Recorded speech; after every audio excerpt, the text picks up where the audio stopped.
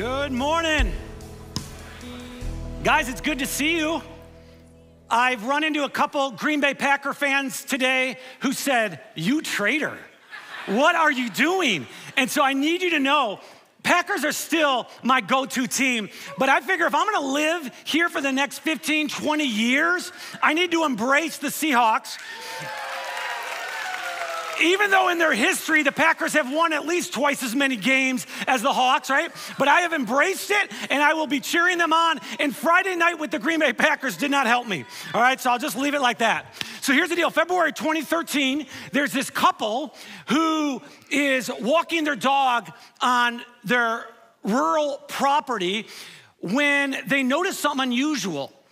They notice that there is this rusty metal can that's partially buried under a tree. Now, they've been through this area before, many times walked the area, but this specific time they notice this can. And so the husband walks over, starts to kind of dig it out. To his astonishment, he found it was filled with old gold coins dating from the mid to late 1800s. Well, in the days that followed, you can imagine, they went back to that site over and over, continued to dig, and eventually unearthed 8 metal cans filled with just over 1,400 rare US gold coins. And they were in mint condition. Many of them appeared to never even have circulated. Right? It's called the Saddle Ridge Hoard because Saddle Ridge is the area the property was located on. The face value ended up being $28,000, but the market value was just around $10 million. Wow. You can imagine why now you see me walking around Timberlake with a metal detector. You know, I'm hoping. But $10 million, that's almost enough money to get you a condo here on the east side. And experts came up with all sorts of theories on how these coins got there and why they were there, but the mystery remains unsolved. The couple that discovered it, they didn't want their family and friends to know, so they still to this day go by the aliases of John and Mary. Well, here's the deal. When someone finds money, wins money, inherits money, earns lots of money, what we tend to say about those individuals is they are living the dream. Well, 3,000 years ago, King Solomon of Israel was doing just that. He was living the dream. He had accumulated lots and lots of resources. In fact, he writes about it in one of the books that he authored. Here's what Solomon says. He says, "I collected great sums of silver and gold. I had everything a man could desire." Rich, powerful, famous. When we hear words like that, all of us have an image that come to our mind. All of us think of someone rich, powerful, famous. I could be that person. For me, the image that comes to my mind, does anybody remember the A-Team from back in the 1980s? Mr. T. Right? Has all the gold and the silver, and he's got diamonds. To me, this is the epitome of looking wealthy, being famous. Anybody remember his actor name? B.A. Baracus, yeah. Bad attitude Baracus is what he went by. My son Jaden, if he was talking about this guy, Jaden's only 18, he'd say he has serious drip, right? But that was King Solomon. He's living the dream. And yet he says, what's most valuable to me is not the money I have, it's not the yachts that I have, it's not the cryptocurrency that I have. He says, what's most valuable to me is the wisdom that God gave me. Here's what he writes about wisdom. "Joyful is the person who finds wisdom, the one who gains understanding. For wisdom is more profitable than silver, and her wages are better than gold. Wisdom is more precious than rubies. Nothing you desire can compare with her." Now, I read this and I'm like, really, Solomon? It's more valuable than riches, more valuable than diamonds. I mean, it's like he's using hyperbole. He's trying to create a dramatic effect, but he's actually not using hyperbole. He's making a really great point. He's saying it doesn't matter how much money or how much possessions you have. If you don't have the wisdom on how to manage them appropriately, you're gonna find yourself under a lot of financial pressure. It doesn't matter how much fame or power you have. If you don't have wisdom in knowing how to navigate the temptations that come with fame and power, you're gonna find yourself shipwrecking your life. It doesn't matter how many people you know or how many numbers are stored in your cell phone. If you don't have wisdom on how to interact with people and you can't read social cues and you don't have emotional intelligence, the truth is you are not going to have many real friends. And so King Solomon very clearly says at the end of the day, wisdom is more valuable than money, it's more valuable than possessions, it's more valuable than all the things that we typically pursue. And then he reiterates his point over and over and over throughout the book of Proverbs. And in order to connect with his readers, what he does is he personifies wisdom as though wisdom were a person. He talks about wisdom as a woman who's constantly calling out, constantly trying to watch over us, constantly trying to guide us and keep us moving in the right direction. So Solomon writes this, he says, don't turn your back on wisdom, for she will protect you. Love her and she will guard you. If you prize wisdom, she will make you great. Embrace her and she will honor you. Wisdom protects us, it guards us, it leads us. Where does it lead us? To a great life. It helps us avoid all types of heartache. Now, obviously, we can't avoid every heartache this world has to offer. It's part of life that we're gonna go through loss, we're gonna experience sickness, disease. There's gonna be change that has all sorts of ripple effects. There's gonna be uncertainty and fear. There are a lot of challenges, there's a lot of difficulty, a lot of pain in this life that is totally unavoidable. However, so much of what we deal with is avoidable. As you can imagine, as a pastor, I sit with people all the time who are trying to figure out how to pick up the broken pieces of their life based on decisions that they made. Sometimes it's based on decisions other people made and they experience the shrapnel of those decisions. But all of us have stories of times that we've had to sift through the ashes of destruction that was caused by our words or by our actions. And what happens is when we choose to ignore wisdom, when we choose to reject wisdom, when we choose to not pursue wisdom, inevitably, we are gonna end up with regrets.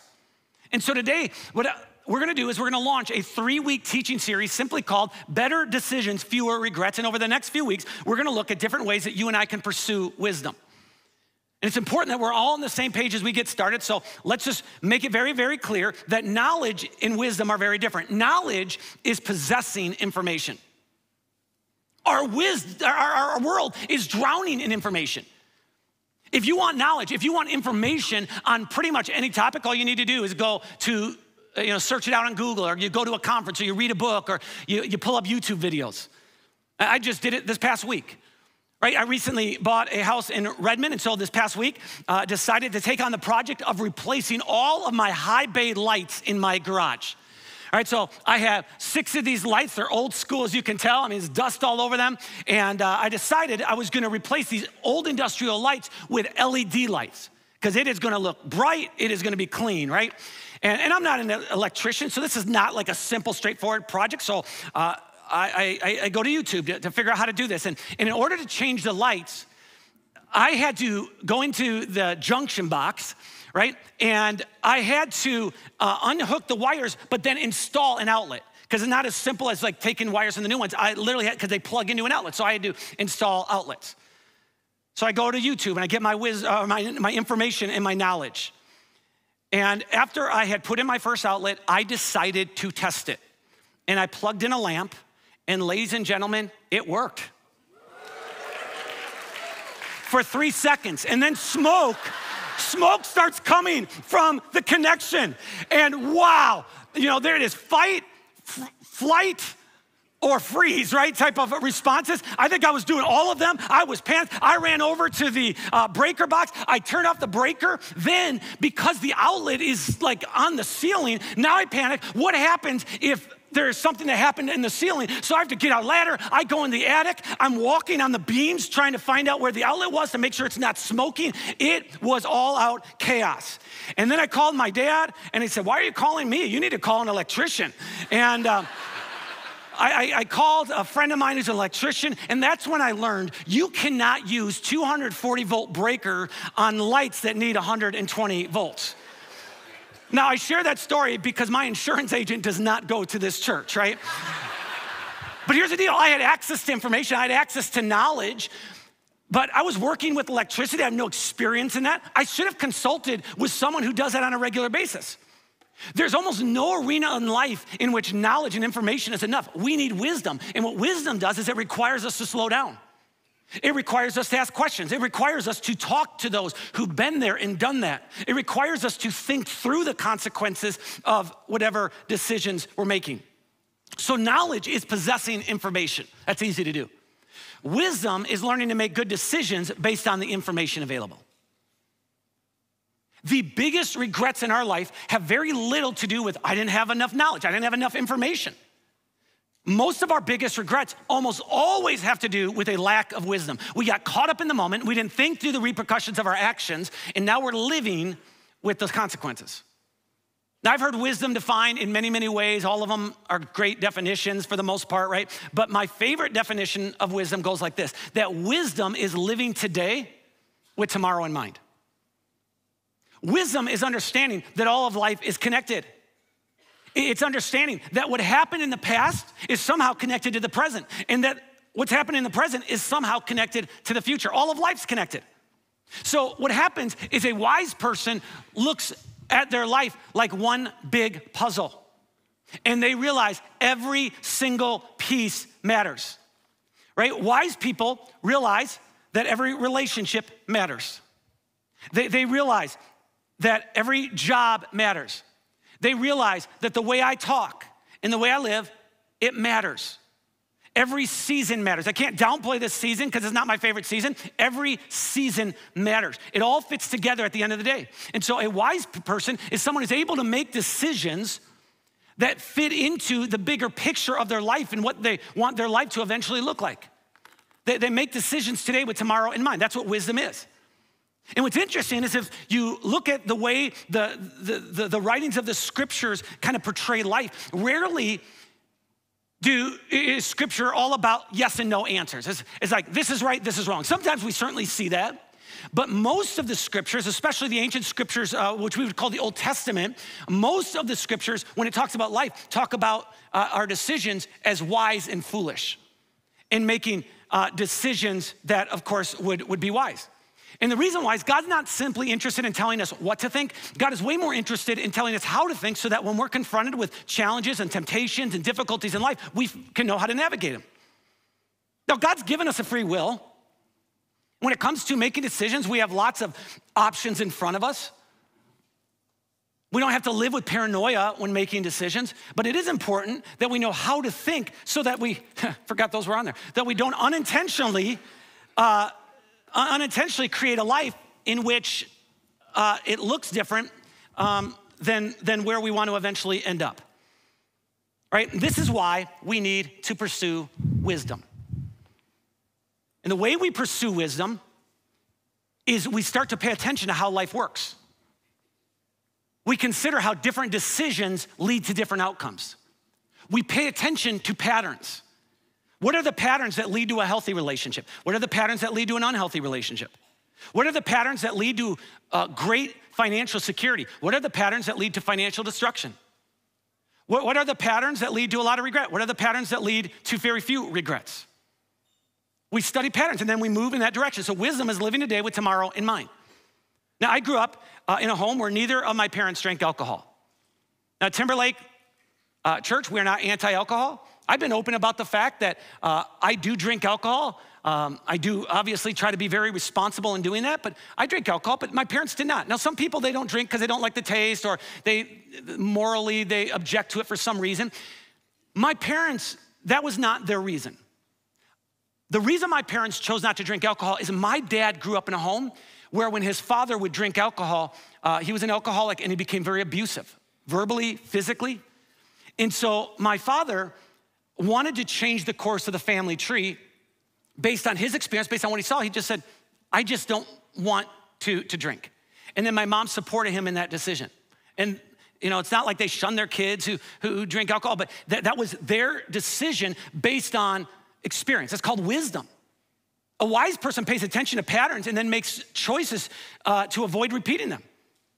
Now, a foolish person isn't like that, right? A foolish person does the opposite because at its core, foolishness is living for the moment.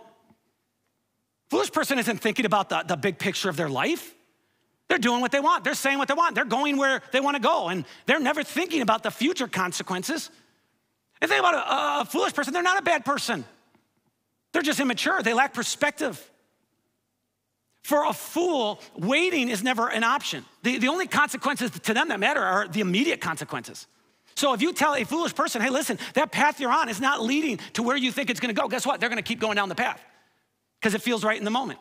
And King Solomon writes about how a fool responds to lady wisdom. Now, in the scriptures, wisdom is never personified as a man. It's always a woman, right? But lady wisdom says this: I called you so often, but you wouldn't come. I reached out to you, but you paid no attention. You ignored my advice and rejected the correction I offered. When we choose to not pursue wisdom, when we ignore wisdom, when we reject wisdom, when we don't look for patterns, when we think that we're the exception to the rule, what inevitably happens at some point is we will end up with regret. And if you think about it, so many of the regrets we have in life are the decisions we made in the moment that were rooted in pleasure, comfort, or gratification. Immediate gratification is almost always gonna work against wisdom, because wisdom is big picture thinking. Wisdom is looking at the entire picture instead of just a piece of the picture or a puzzle. Wisdom realizes every piece matters, and it's easy to believe that we only end up with regrets, right, if we do something big and dramatic, something that maybe we would categorize as sin. But in reality, our biggest regrets are often just a series of little decisions that led us to a certain point. And that's the way Satan traps us. And even though we're at church, I know that sometimes the word Satan just kind of feels like some concept out there, kind of fictional. We hear the word devil, right? But I think this is another way Satan traps us, to begin and believe it's not real, right? So we picture this red cartoon character, with horns and a pitchfork and someone leading a homeowners association, and we think, well, that's the devil. But Satan is a very real spiritual being. He's an evil force that constantly is working against good. So Satan doesn't have the ability to create, so what does he do? He counterfeits and he distorts and he twists and he perverts everything God makes. God creates truth, Satan perverts truth. God creates entertainment, Satan perverts entertainment. God creates happiness, Satan perverts happiness. God creates animals, all Satan can do is pervert. That's why we have cats, right? But here's the deal. One day, Jesus is talking to his audience about Satan, and here's what he says. He says, he has always hated the truth because there is no truth in him. When he lies, it is consistent with his character, for he is a liar and the father of lies. He's a liar, he's a fraud, he's very, very cunning, he's deceitful. Now, someone who's really good at deceiving others doesn't have these big, elaborate lies that are just easy to detect. No, someone who's good at deceit is constantly sharing half-truths. Someone who's good at deceit is kind of drawing someone in. They use psychological games. They use appeal to emotions. They have confirmation bias that they'll use. They're very good with timing. They try to take people off guard. And this is why I say that our biggest regrets are usually not the result of just one-time decision. It's a result of so many little decisions that led up to that moment. A couple weeks ago, I was watching a documentary on casinos. And I don't judge anybody who goes to casinos, right? Just remember to give to Jesus if you win. But in the United States, players lose around $30 billion alone on slot machines. $30 billion. How does that happen? How does anyone play a game that they know at the end of the day, I'm only gonna really win a small percentage of the time? Well, it's actually very strategic. When casinos started putting slot machines in, for people to play, it was kind of a sideshow to the main event, which was the table games. So you bring your uncle along, he doesn't play cards games, and so he's out by himself playing slot machines. And then what ended up happening is they started experimenting by grouping slot machines together and getting people to have conversations, getting people to talk and putting them in high traffic areas. And they became more and more intentional to add sounds and add lights, and even carpet seemed exciting. If you look down the carpet, it's like, oh, that's a winning looking carpet, right? They're just very intentional to get us to play longer and spend more. Well, one of the most creative things that casinos have done with slot machines to somehow bring in $30 billion a year is they've learned how to disguise losses as wins. In other words, you wager $1 in over a series of plays, you may get 95 cents back, so you feel like you're winning, but in reality, you're still losing. You may get 80 cents back, so you've lost 20 cents. But there's a psychology of like, I'm winning, I won that one, I won that one. Guys, Satan's great scheme is to rob us of our joy, our passion, our purpose, our happiness. And when we choose to live for the moment and live for our comfort and live for our pleasure and live for our satisfaction, Satan has ways of making it feel like we're winning. But in reality, we're slowly losing. And if we are not aware of this, what will happen is we will get to the end of our life and we'll realize I'm bankrupt. I'm broke. I've lost. So as we go through life making decisions, instead of simply asking the question, is this right or is this wrong? Because so many of the things we deal with are just not right or wrong issues. The question that wise people ask is, where is this decision leading me? How does this decision fit into the big picture of my life? How does this decision move in the direction that I want my life to go? It's a very different question than foolish people ask. Foolish people are obsessed with questions like, well, is it legal, right? Is it moral? Is it permissible? They're living for the moment. The foolish person is asking, how close can I get to the line without going over? How far can I go without being considered immoral or unethical? How much debt can I accumulate before I feel like I need to ask for another raise? But people who are looking at the big picture, people who see all of life as connected, people who are living today with tomorrow in mind, ask a different question. They ask, where is this decision leading me? Not is it consensual? Not did the bank say I was pre-approved? Not was I invited to participate? Not does it feel right? Where is this decision leading me?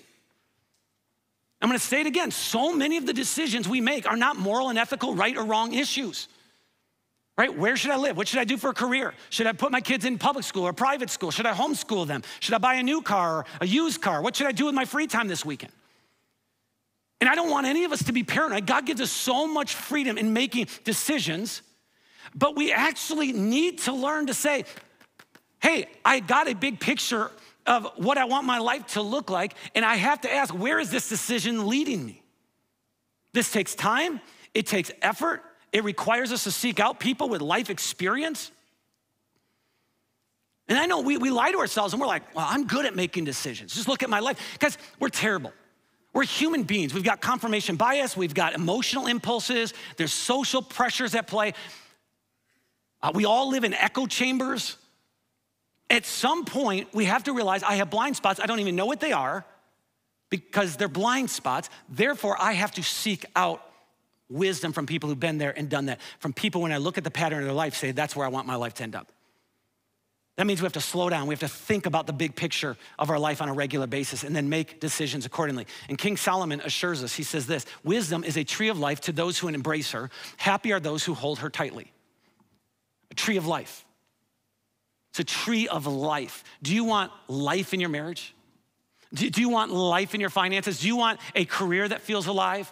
Do you want a relationship with your kid that feels alive? Do you want for your faith to feel alive? Then every one of the decisions we make in life, at some point, we have to stop and slow down and say, this matters. We have to be guided by wisdom. Now, if you've checked out, if you, for some reason, have not been tracking, maybe you're thinking about the game later on, whatever, do not miss what I'm about to say next. This is so, so important. We make our decisions, and then our decisions make us. We make decisions on what to eat, and then what we eat impacts us. I do my best to eat healthy, I really do.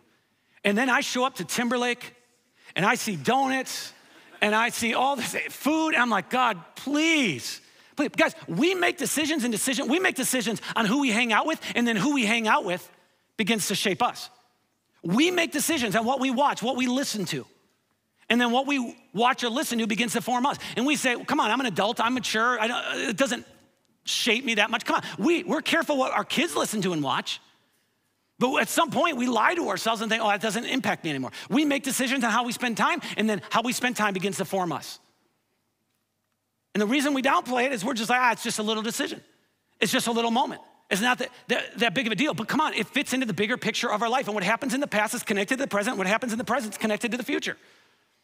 And I want so badly for us to understand this. We make decisions, and then decisions make us.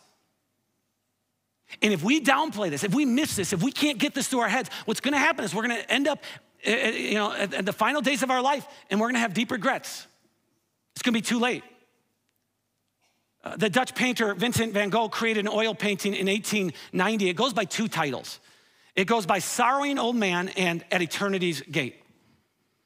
And the painting is meant to depict an elderly individual, right? It's got just a very somber background, but elderly individual at the end of their life agonizing over decisions they made, coming to grips with the fact that he doesn't have much time left. And it's so fascinating because Van Gogh painted this just 2 months before he died. One day, at the end of our lives, we're gonna be sitting in a chair or we're gonna be laying in a bed, and we're either gonna have our hands extended in worship towards the heaven, just being grateful for the life that we lived, or we're gonna be agonizing with regrets that we're carrying with us to the grave. And just like you, this idea of getting to the end of my life with deep regret, it haunts me. I don't wanna be overwhelmed someday with a bunch of what ifs. I wanna be driven with wisdom. But here's the thing about wisdom. I can't just expect it to happen in my life. I need to seek it out. I need to pursue it. It's one of the things that are unique about being human. If we don't pursue wisdom, we're gonna end up with regrets. Animals don't have regrets.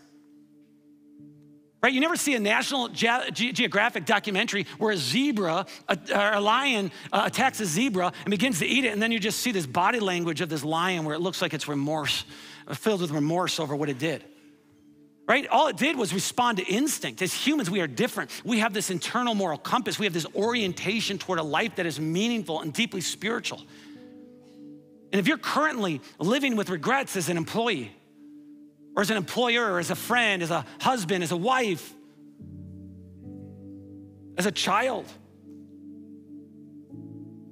as a parent, I want you to know you can begin living with wisdom. It doesn't erase what's happened in the past, but you can begin to move towards a better future. It is never too late to start down a new path. God never works with what could have been or should have been. He works with what is. We can right now, today, begin pursuing wisdom. We can begin learning to ask the question of how does this fit into the bigger picture of my life? We can begin to say, hey, here's where I want my life to end up, and then make decisions accordingly. This is what I love about groups at Timberlake Church. When we get in a group, and just in a few weeks, we're gonna be launching our group. So right now we're in the sign-up mode, but in a few weeks as we launch, here's the reality. We're saying, I want to do life and be surrounded with people who are moving in the same direction that I am. Because I think it's gonna help me. I think it's gonna help shape my values, help shape my beliefs. Right now, today, we can begin making it a practice to look for patterns in the lives of people that we respect and we honor and say, man, I want my life moving in the same directions. So when it comes to regrets, God can redeem them. And he does this not by asking us to try harder, not by causing us to have amnesia and forget about the things that we've done. He actually moves us to a place where we stop and reflect and reevaluate and repent and then turn in a different direction. And although the regrets in our life are very painful, they can also be very clarifying. They can help us to resolve to live differently. Our greatest moments of heartache can lead to our greatest moment of motivation. Regret can lead to change. Everybody responds to regret differently. Some just kind of dismiss it and try not to think about it, and they don't want to think about the hurt, they don't want to think about the pain, they just dismiss it. Others are just burdened down by it. They fall into despair. They're like the painting that Van Gogh put together. Others have regrets and they pause and they reflect and they come up with a different framework for how to live differently, and they conclude, I'm gonna start making better decisions. I'm gonna go down a different path. And that's what I challenge you to do. Right, the Apostle Paul, whose writings we look at almost every week at Timberlake Church, this is what he did. He participated in the killing and persecution of Christians. Then he has an encounter with Jesus that changes him, and he's very aware of his past. He for the rest of his life, lived with the awareness that, hey, I am the chief of sinners. That's what he called himself. But he used that reality to fuel his mission. He spent the rest of his life traveling thousands of miles, bringing the good news of Jesus to as many people as possible. He went from working to destroy the church to becoming one of the greatest leaders in the history of the church. That's the message of the cross. It's a message of redemption. So how I wasted money in the past and began to shipwreck my financial future, man, that doesn't have to define me. How I destroyed my first marriage does not have to define me. How I treated that person in that season of my life does not have to hold me back. I can experience the freedom in this life because Jesus forgives, redeems, and restores. And it's such a life-changing reality that Jesus himself refers to it in a conversation he was having with a religious leader as being born again. It's like you get a new life. It's like the old things are gone and new things have come. And I'm not saying this to hype you up. I'm not saying it because it feels like a great way to end a message. I'm telling you, this is what Jesus does. And the greatest thing Satan wants to do is create so much shame in our life that it cripples us, but Jesus wants to bring redemption. Regardless of where you're at today, I want you to know it's possible to begin making better decisions and having fewer regrets. And over the years at Timberlake Church, we have watched story after story after story of individuals who've said, man, I was going this direction. I was making these decisions. It was not leading to where I wanted to be, and I had to make some correction. And I had to begin to seek out wisdom and move in a different direction. And that's Sarah's story. I want you to check this out. Hey, I'm Sarah, and I've been attending Timberlake for 10 years. I grew up in a little town across the water called Gig Harbor, Washington. I was raised in a family that was divided. My mom was a Christian, and my dad wanted nothing to do with the Lord. I think I saw in my mom a patience and a kindness and a generosity. I saw how she was living, and I wanted that for myself. I became a Christian around 12. Then my faith got real in college. I moved to Seattle in '97 to go to UW. It was really interesting to see the kind of choices I made for the next few decades. After college, I got married, and I did just enough to call myself a believer, but not enough to have a really deep relationship with the Lord. We were living in Queen Anne, took a trip to visit some family in Nashville, and came home, and I was like, I feel like I could live outside the city, which is crazy talk. Die hard Seattle. And next thing you know, I did a search for homes built before 1940, and this one house popped up just up the road from Timberlake. Started looking around for churches, and had heard a few good things about Timberlake, and came down here. I had been married 16 years, got divorced, and I think I kind of got to the end of myself. Like, how is this going? All the things I've been plugging into feel like not reliable sources of power and battery. And I basically turned my back on the Lord. I walked away from my faith in that season. There's really nothing great that comes from divorce. But I will say, if you let it humble you, it can be something that teaches you a lot about yourself. And then you start seeking answers. And I think that's when I finally got to the end of myself and thought, I need to let the Lord into all of the areas of my life. What do I have to lose? That's how it felt. When we got divorced, I had stopped going to church for a little while. When I returned to Timberlake, it was so funny to kind of compare the way I had felt sitting in church when I was angry at the Lord and the way I felt when I was really choosing to be there. I was just done being 1 foot in, 1 foot out. So I started coming back to church with a different mindset, that it wasn't just checking a box, and was like hungry. I signed up for divorce care classes, because why wouldn't I? And I'm watching this, these videos and getting to know all these people. It felt so life-giving. As I was diving back in, my anger with the Lord really just went away. And what was left was my own accountability for my own decisions and actions. And I think about the Lord created us. He created me. He is like the engineer. And when I was not following the Lord, I was in pursuit of freedom. And the irony is, I didn't have any freedom. I thought that God would be all these rules, and He's our creator, so He knows how we operate best. And now, it's peaceful and it's joyful. And I didn't have either of those. I could kind of fake those things because I think we all know those are virtues. So we all want to pretend that we're happy and we want to pretend that we have peace. In past experiences, it can feel like you have to come with this perfect life, or you have to be in a place where all of your bad decisions are behind you. And the reality is that's not real life. It was an easy place to be open and honest. Since deciding it's time for me to give up my whole life to the Lord, I don't know, it's been kind of amazing. And that's not because circumstances have changed. Jesus is a refiner, and he refines us to be more like him. It's just funny how you're the same exact person, but your heart's different.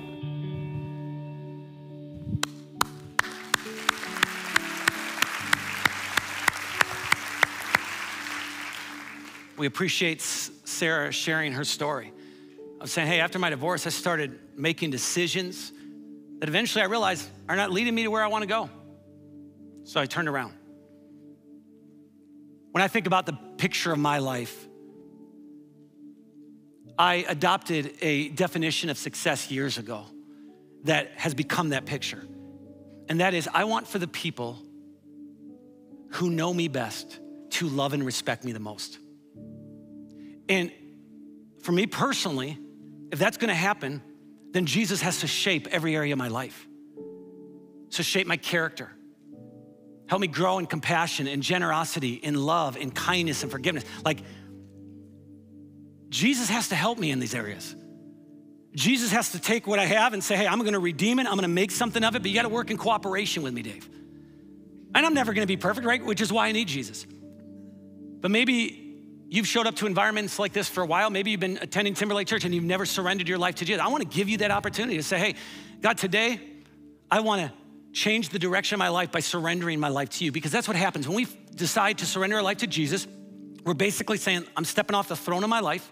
I'm in control now. I do what I want. I say what I want. I go where I want, right? I'm stepping off the throne and I'm inviting Jesus onto the throne. And I'm gonna do my best to shape my life in the direction of Jesus.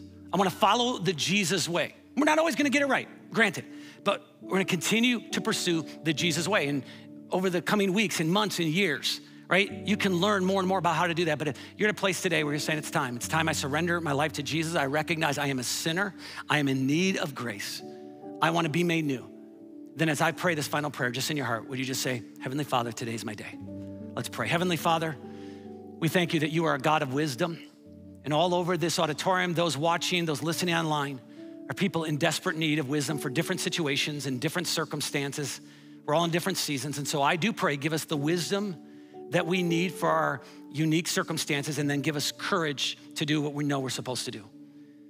And then, Lord, for those today who want to surrender their life to you, those today who are stepping off the throne and inviting you onto the throne, I pray may it be a marked day. May it be a day in which lives are completely turned around, moving in a different direction. So at the end of their life, they don't have a bunch of what ifs, but they've done their best to live in a way that reflects you. We pray this in Jesus' name. Amen. Thanks for watching. But before you go, please be sure to bookmark this page so that you can find us again next week. And are you looking for a way to get engaged and join a team? The online chat engagement team is a role that anyone and everyone can do, and it's simple. Engage with people, create an environment where people are free to be themselves, and more importantly, open to receive the truth of Jesus. And if you're interested in joining this team and becoming part of what God is doing through Timberlake Online, please let me know on your connection card. Links can be found in chat, and I'll see you here next week at online.timberlakechurch.com.